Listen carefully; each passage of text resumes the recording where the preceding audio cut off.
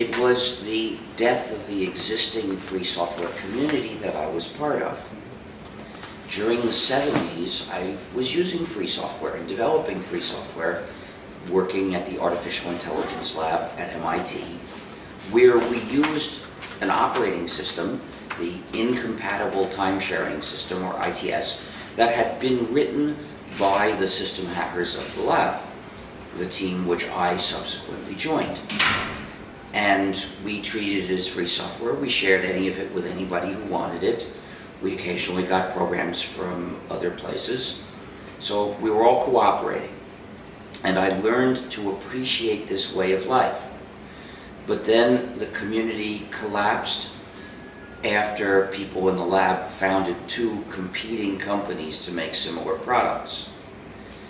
And not only that, but the PDP-10 computer, which ITS ran on and had been written for, became obsolete, and it wouldn't run, the system wouldn't run on anything else. It was written in assembler language. So the community was gone and the software was effectively gone, and this dropped me suddenly into the world of proprietary software, which I had learned to recognize as a world of nastiness, a world where people created obstacles for each other instead of cooperating with each other. So in moral terms, it was ugly. And I expected that my life would be totally miserable if I accepted that. So I decided to do everything within my power to escape from proprietary software. But that meant making a place to escape to. There was no way in 1983 to buy a modern computer and use it with free software. There wasn't sufficient free software in the world to do that.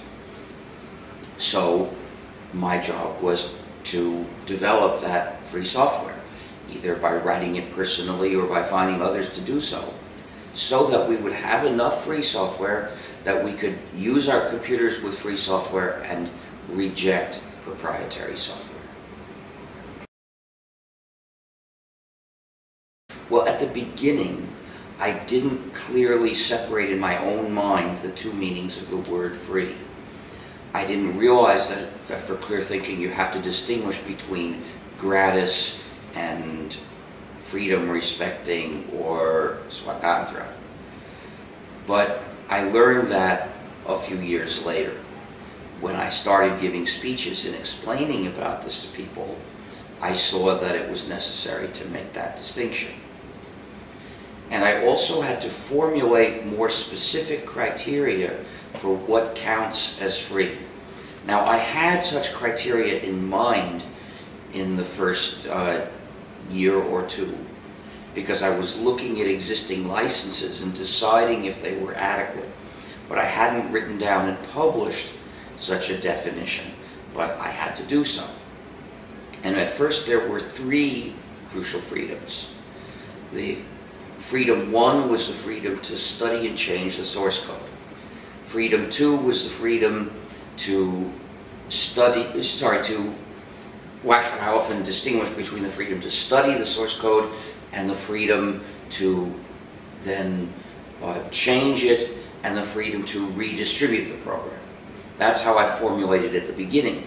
Of course, freedom to redistribute really meant either with or without changing it. But in the 90s, there was a legal dispute which showed me that I had to be explicit about that. So after that, I said there was the freedom to study and change the source code, the freedom to distribute exact copies, and the freedom to distribute copies of your modified versions. Then I found out that one must explicitly insist on the freedom to run the program as you wish, because that can't be taken for granted. Until that time, I thought it could legally be taken for granted, given the other three freedoms. But then I found out that was not so, and therefore I added freedom 0, which is the freedom to run the program as you wish. And then in freedom 1, in the 90s, I learned it was necessary to insist on the freedom to actually use your modified version. If you study and change the source code, Is that real practical freedom, or is that purely theoretical freedom? That depends on whether you could actually put your modified version of the source code into use in the place you're running the program. And this became a practical distinction with the development of tyrant products, products that that refuse to run the user's version of the software. They will only run the manufacturer's versions of the software. So if a program says you can study and change the source code, but you can't actually run your version, then that's purely theoretical freedom, not practical freedom. And so since then I stated as the freedom to study and change the source code so that the program does your computing the way you wish, which implies that you can actually use your changed version. It's the difference between gratis and libre. Yes. Or it's, you know, I don't, there is a, in Hindi I believe there is muft, which is zero price, and then there it would be maybe mukt or swatantra for freedom and freedom. It's, every time I say free, I'm talking about freedom. When I talk about price, I say gratis. So to distribute it for free, that means gratis, and therefore it's not what I'm talking about. Okay. I propose to develop a free encyclopedia with the same concept of free. The free means you have the 4 freedoms. Now, that was an extension of a previous idea. Even in the 80s, even from the very beginning, I concluded that manuals for free software must be free. And the reason is the manual is really a part of the software distribution. And when you redistribute the program, you must be able to redistribute the manual with it. And when you change the program, well, if you're conscientious, you will correct the manual. So you must be free to change the manual. And that means the manual has to give you the same 4 freedoms that the program gives you. And so I began doing that as soon as I had any manuals. And in the late 80s, I wrote down the reasons why manuals for free software had to be free. But in the late 90s, I extended this to all works that are designed for use to do practical jobs. So a manual is a work meant for doing a practical job. You learn how to use the program, or whatever thing it's a manual for. But there are other works that are designed for doing practical jobs. For instance, reference works, which are designed for looking things up. So encyclopedias must be free. And therefore I proposed an idea for how to develop a free encyclopedia, which was actually rather different from what Wikipedia does. What I proposed was that individuals would write and publish articles. And since they would be free, other people could publish their own modified versions of the articles that they had seen. So your version of this article might be here, and my modified version of this same article might be there.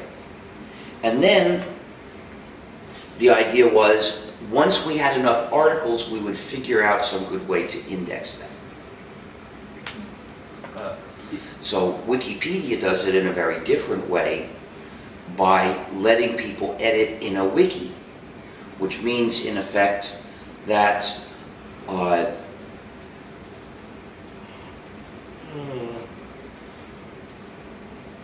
that you can actually change their version. Whereas my idea was you would change your version, and if I wanted to, I would publish and be able to change my version of the same article. But then they would both be available in different places, and maybe the encyclopedia would index them both. Well, I don't see the future. I only see the present and the past.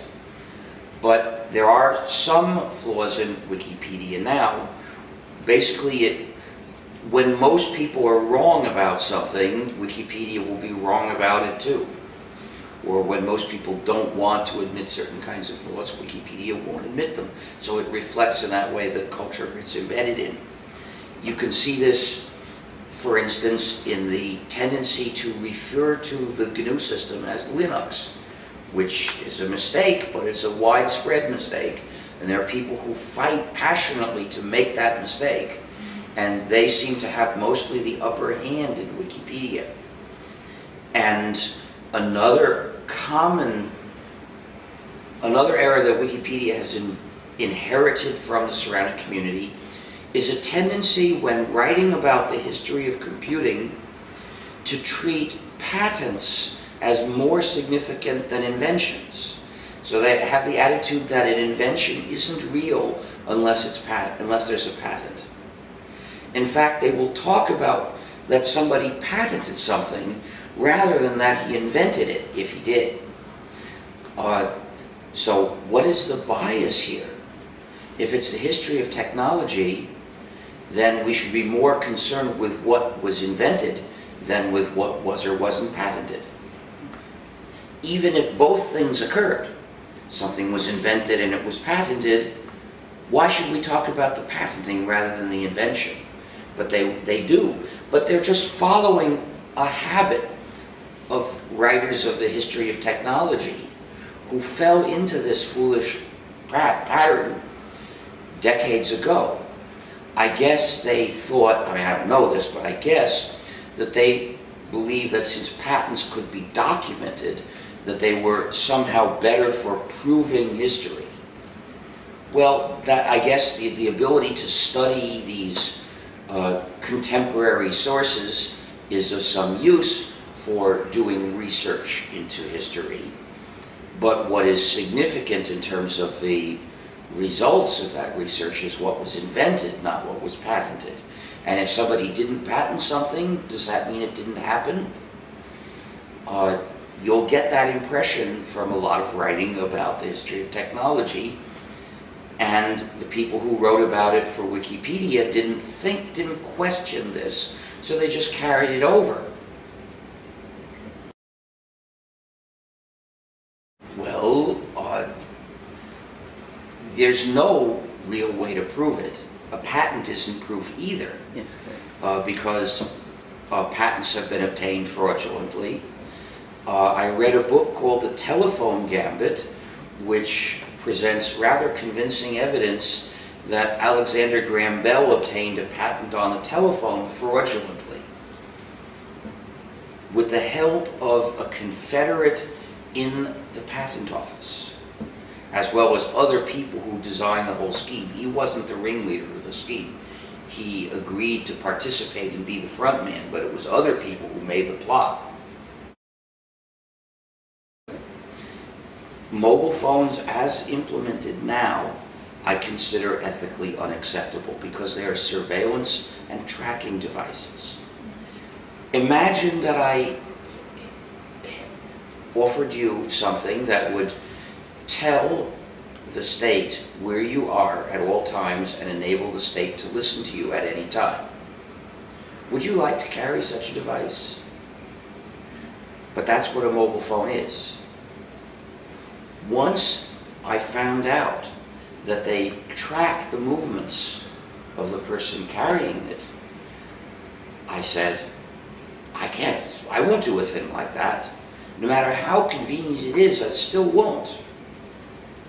And then I found out that they can be remotely converted secretly into listening devices.